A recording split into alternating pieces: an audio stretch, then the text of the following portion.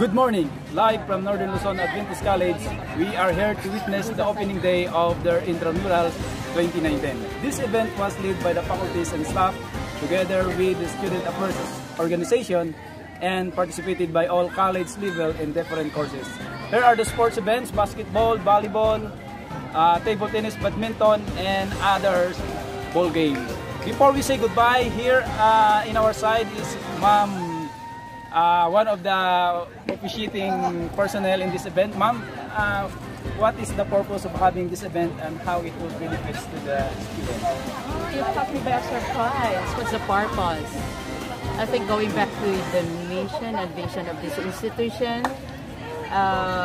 to meet your physical and social needs of the student, promote camaraderie, because while playing, you know how to be a good sport.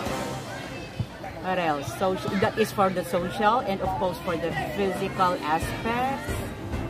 You need games too, not only academics.